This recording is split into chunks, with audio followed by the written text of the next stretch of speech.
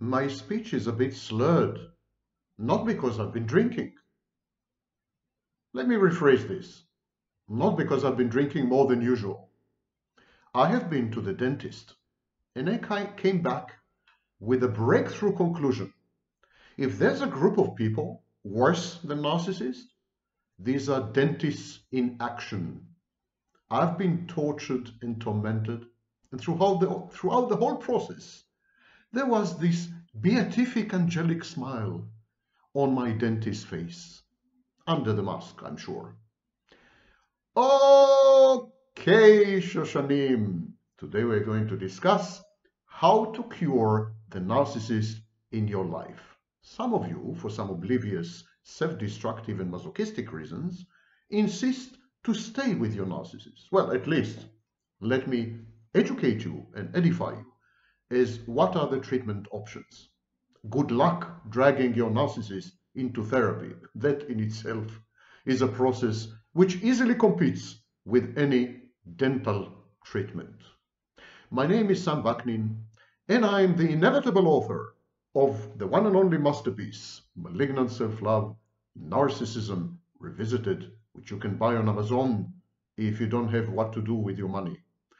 And I'm also a professor of psychology in Southern Federal University in Rostov-on-Don, Russian Federation, and I'm also a professor of finance and a professor of psychology in the outreach program of the CIAS Consortium of Universities, CIAPS, Center for International Advanced Professional Studies. Thank you for listening and see you in the next video. No, I'm just pulling your leg. Stay. Where are you going? Why are you going? Hello. I was kidding. Oh my God. People take everything so literally.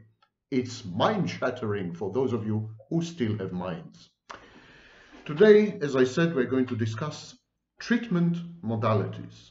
Now, psychologists never can say anything normally. They can never use normal words. They don't say, for example, therapies or psychotherapies. They say treatment modalities because it sounds very scientific and excludes laymen from the fraternity of psychologists. So treatment modalities is another word, another phrase for psychotherapies. And we're going to review the whole field. Once you had convinced your narcissist that he needs therapy, are there any realistic options out there? Isn't he and you, aren't you wasting your time? Not really, actually. The situation is a bit better than self-styled experts online would have you believe. I can't resist taking a dig at these so-called experts with and without advanced academic degrees. All right, Shvanpanim. Let's proceed. This is an interview that I gave to News Intervention. And the unfortunate interviewer is Scott Douglas Jacobson, not because he's not a good interviewer, he's actually a superb interviewer, but because he had to spend a lot of time with me. Poor chap. My heart goes out to him if I had a heart. Scott Douglas Jacobson. Question number 1.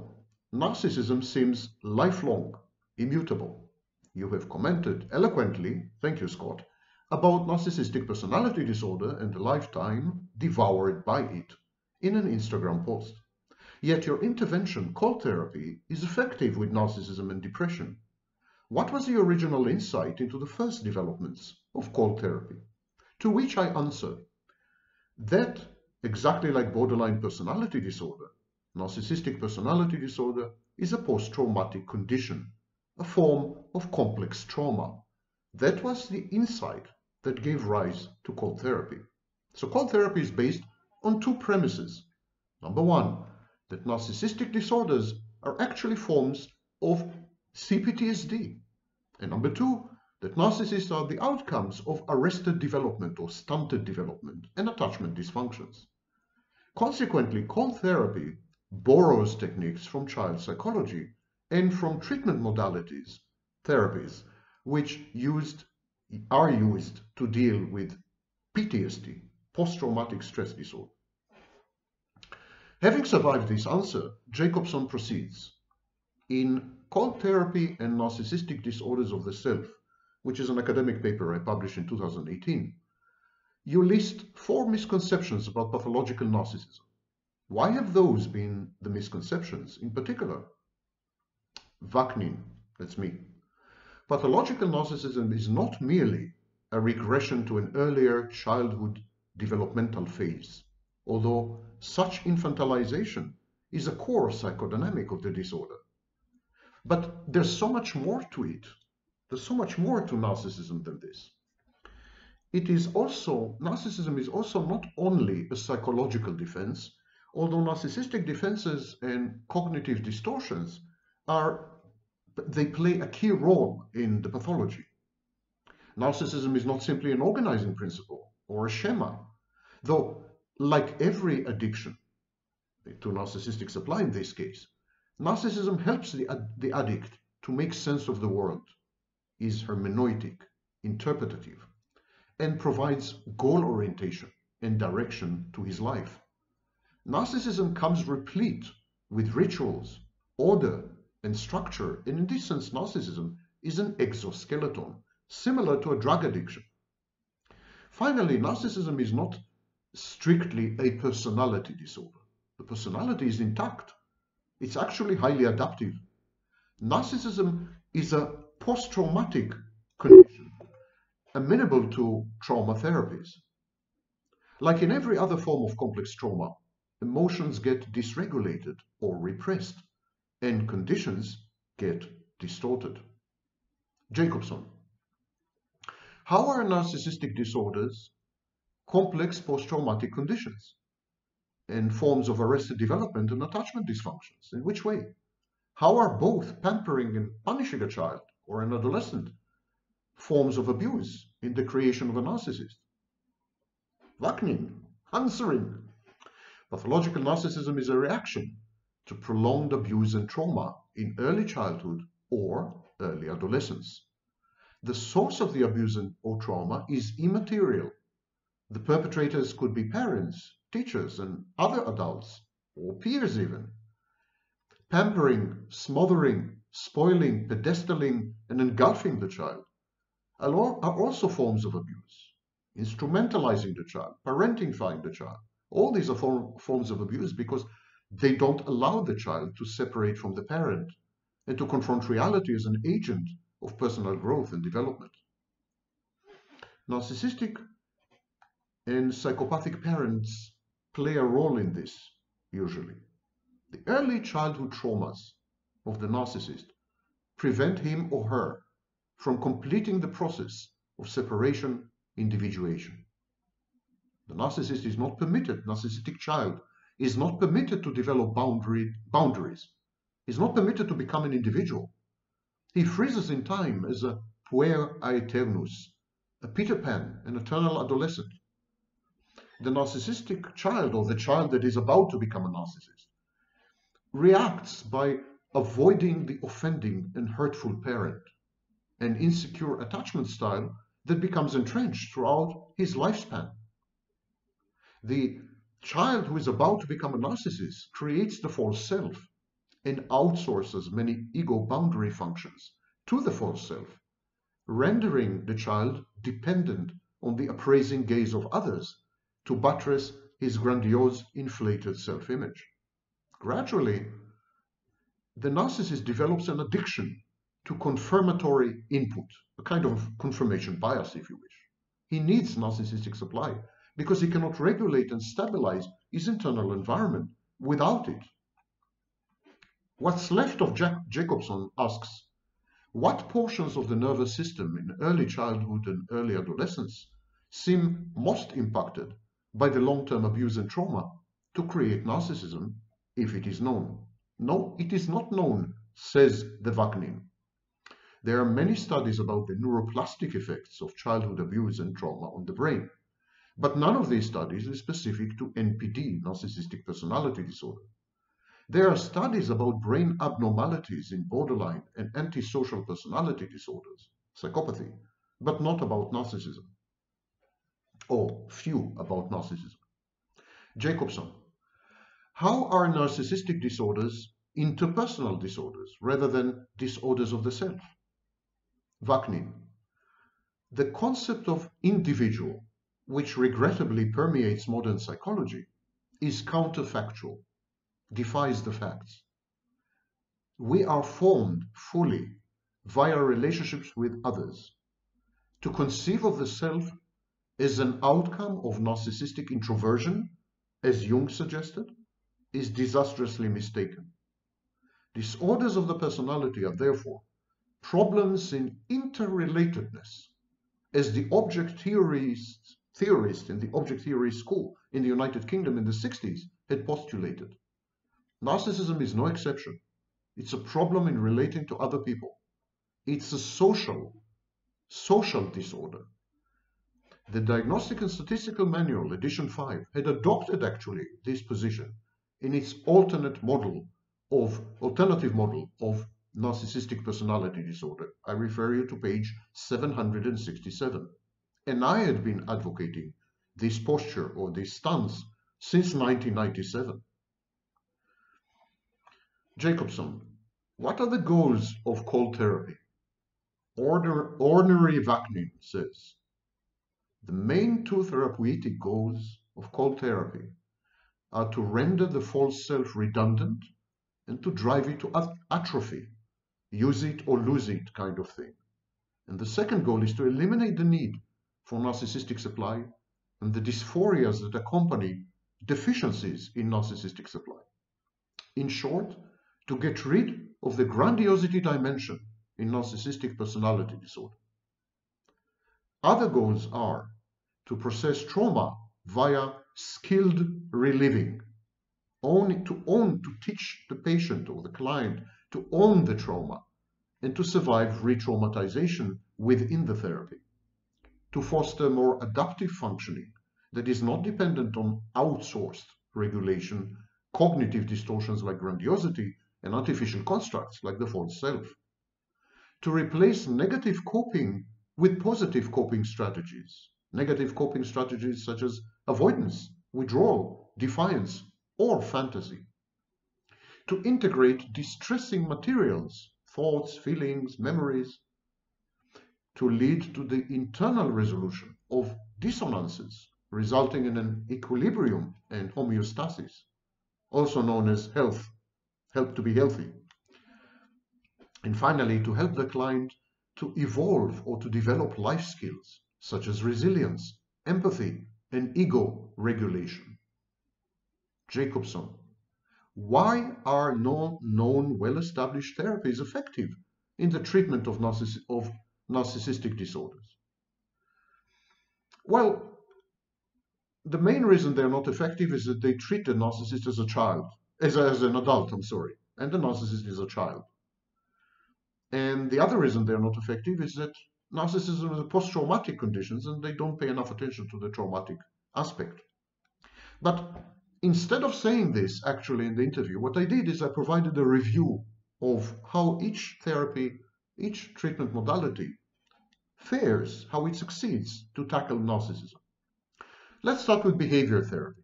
It replaces problem behaviors with constructive behaviors via conditioning and reinforcement.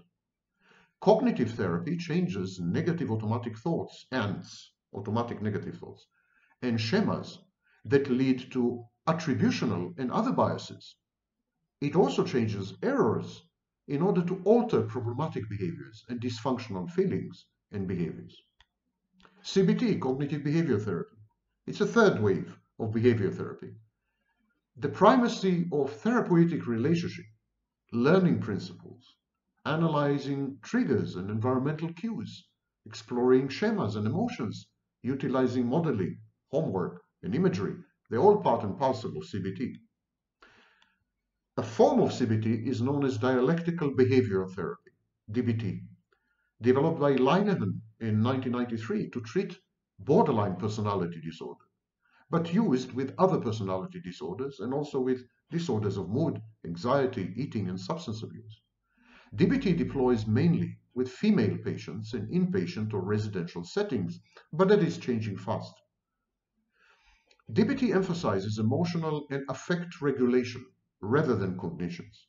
Unlike CBT, classic CBT, DBT is concerned with how were schemas formed via dialectic conflicts. It seeks to connect affect and need to cognitive inference processes and belief systems so as to be reinterpreted with greater self-awareness. DBT identifies fixation or preservation causes caused by early developmental deprivation and protective attentional constriction. DBT examines effects of negative reinforcement through emotional avoidance or inadequate coping skills, rewarded through the partial reinforcement effect. And finally, DBT involves individual therapy, but also group skills training, phone contact, and therapist consultation. It is all pervasive. It covers the whole panoply of the client's interactions. It focuses on using validation and problem solving to counter severe behavioral discontrol, issues of quiet desperation, problems of living, and reducing incompleteness. DBT is one of my most favorite therapies. Cognitive Behavior Analysis System of Psychotherapy, CBASP, developed by McCullough and adopted by Sperry, Len Sperry. It is not used with borderline personality disorder. Clients in CBASP, clients learn to analyze life situations and manage daily stressors. They evaluate which thoughts and behaviors prevent desired outcomes. Elicitation and remediation are used. Questions about the situation, the client's role and functioning in it, and the desired outcome. And these lead to the revision of counterproductive behaviors and cognitions. This therapy replaces emotional reasoning with consequential reasoning. Then there is mindfulness-based cognitive therapy, MBCT. It was developed by Tisdale. Fosters aware focus on thoughts, feelings, and experiences in the present with an attitude of acceptance and without analysis or judgment.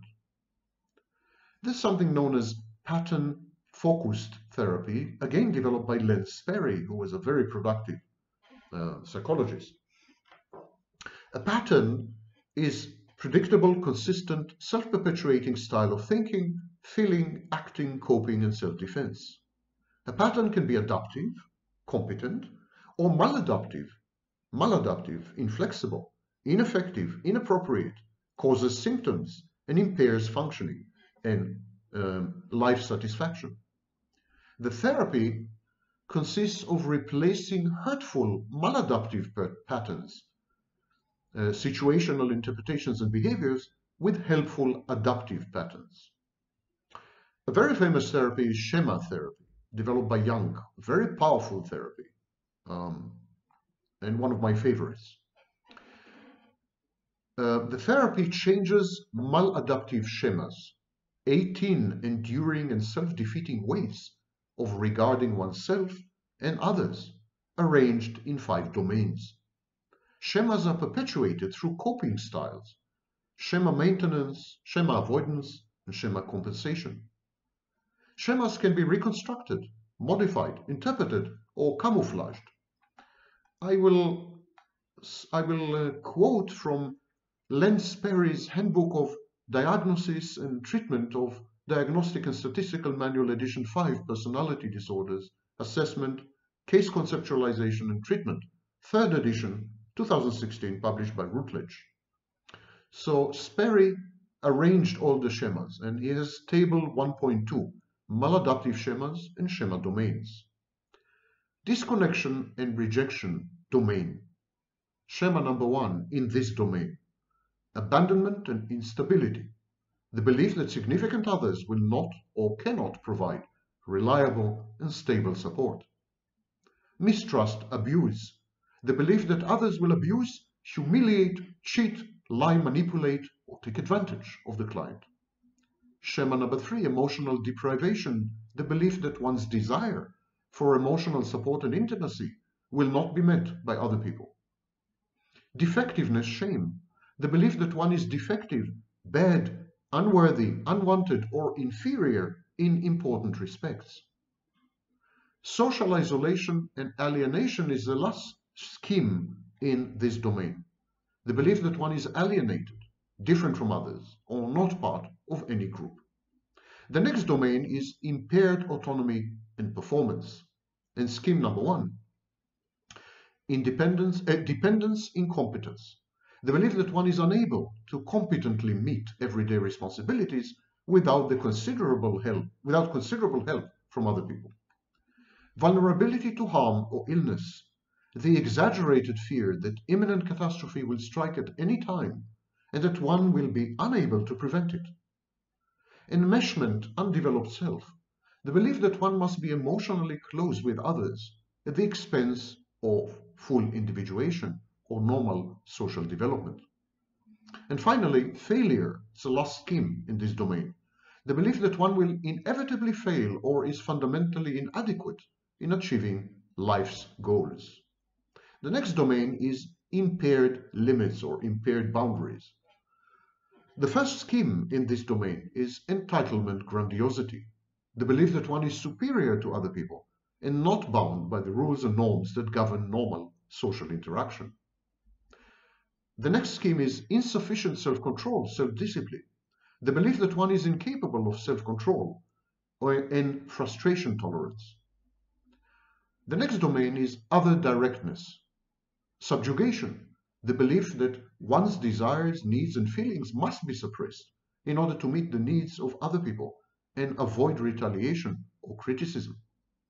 Self-sacrifice, the belief that one must meet the needs of others at the expense of one's own gratification.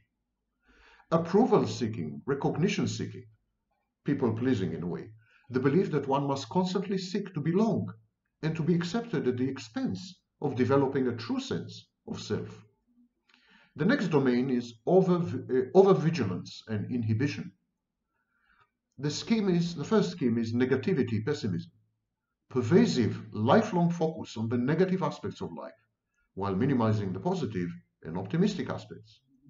Emotional inhibition, the excessive inhibition of spontaneous action, feeling, or communication, usually to avoid disapproval by others, feelings of shame or losing control of one's impulses.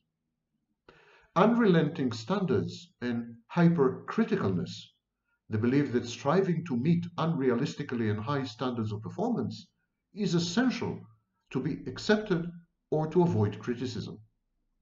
Punitiveness, the belief that others should be harshly punished for making errors. So these are the schemas, the schemas in the various domains. The next therapy is transference-focused psychotherapy. It was developed by the one and only Otto Kernberg. Infants form internal representations of self-others, self-objects, connected via affect. A personality disorder occurs when positive and negative representations fail to integrate later in life. And such splitting affects all relationships, including the therapeutic relationship. Transference to the therapist exposes the faulty relationship template, also known as internal working model, and allows for the empathic correction of this template. Identity integration is accomplished as the patient experiences negative emotions in a safe environment. The next therapy is mentalization-based treatment, MBT, developed by Bateman and Fonagy. Experience secure attachment in the therapy. That's the idea, to experience secure attachment and enhance impulse control by empathically and insightfully reflecting on and correctly labeling one's state of mind, especially one's powerful emotions, overpowering emotions, and cognitive errors. And this leads to improved relational skills. Developmental therapy was developed mainly by Blocher, Sitright, and Sperry. It regards problems in personal growth and need satisfaction on a dimensional continuum from disordered to adequate to optimal. I would add one more therapy, which I regret that I did not include here, and that's transactional analysis. It is emerging as a powerful therapy of personality disorders, and maybe I will dedicate to it a whole new video. That's not a promise, that's a threat. And of course, there's cold therapy, developed by one Vaknin, a professor of psychology and a YouTuber. Jacobson, what are the first steps in formal identification and opening treatments of a narcissist when he attends cold therapy? Vaknin sighs and responds. The client presents with a diagnosis of narcissistic personality disorder by a clinician. Cold therapy consists of the re-traumatization of the narcissistic client in a hostile, non-holding environment which resembles the ambience of the original trauma. The adult patient successfully tackles this second round of hurt and so resolves early childhood conflicts and achieves self-efficacious closure, rendering his now maladaptive narcissistic defenses redundant, unnecessary, obsolete, so they die away.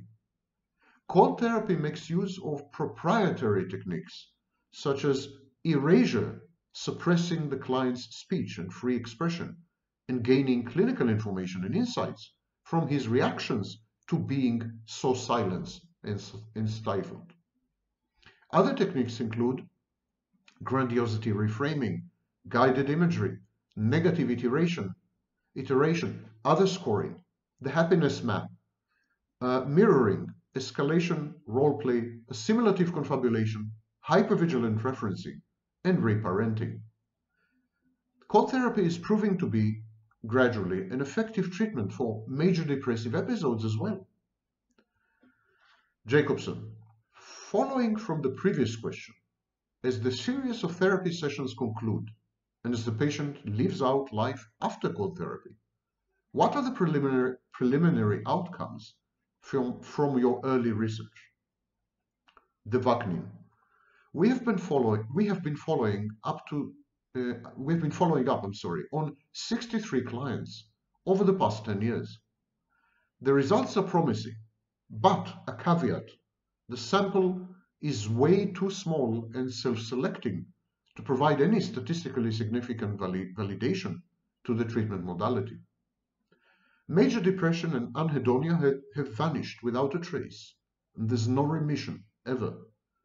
The need for narcissistic supply had disappeared entirely, and so we believe that the false self is deactivated, disabled, or dismantled. And the clients have altered their lifestyles radically, had re-established contact with estranged family and friends, and had become much more gregarious. At a loss for words, Jacobson says, "Thank you for the opportunity and for your time, Professor Vaknin." And the ineluctable Professor Vaknin responds shockingly, "Thank you again, Scott, for your interest in my work." The article also contains references. Go to News Intervention or Google News Intervention Vaknin, and you will find me all over there. And there, as I said, there are references there. Okay, chmadmadim veshovavim. I hope some of you had survived this overview. And if you have a narcissist, go no contact. If you are seriously self-defeating and self-destructive, continue to live with a narcissist and try to get him to therapy. Some behaviors can be modified. Behavior modification had been pretty successful, especially abrasive and antisocial conduct. But there's no touching the core of the narcissist. The narcissist is empty, so there's no way to act upon this core, no way to mutate it, to modify it, to transform it. There's nobody there, simply nobody there. It's a hall of mirrors. You're in love with yourself. Even cold therapy can do little except to eliminate the grandiosity, the false self, and the need for narcissistic supply. So the narcissist becomes less grating, and you probably will become less aversive. But that's, I think, the maximum that can be accomplished. Go away. Once you find out, pack your things, move on.